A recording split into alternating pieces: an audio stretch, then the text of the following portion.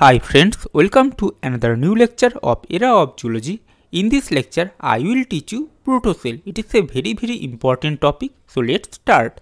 So basically, intermolecular forces can bind micromolecules into membrane enclosed droplet called Protocell. So this is actually the definition part of Protocell. Okay friend, and now what are actually the example of Protocell? Basically, coacervate and proteinoid microsphere. These are actually the example of protocell.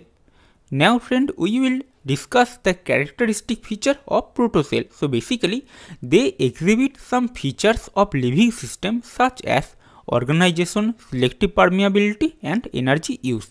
The second characteristic feature is that the protocells that could best maintain themselves would perpetuate.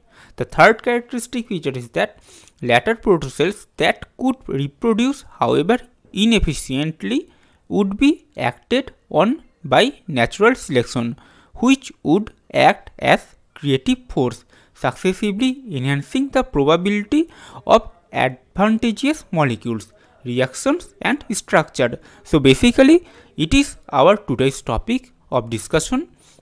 Thank you so much friend for watching this lecture. Subscribe this channel and also like this lecture. Thank you so much friend.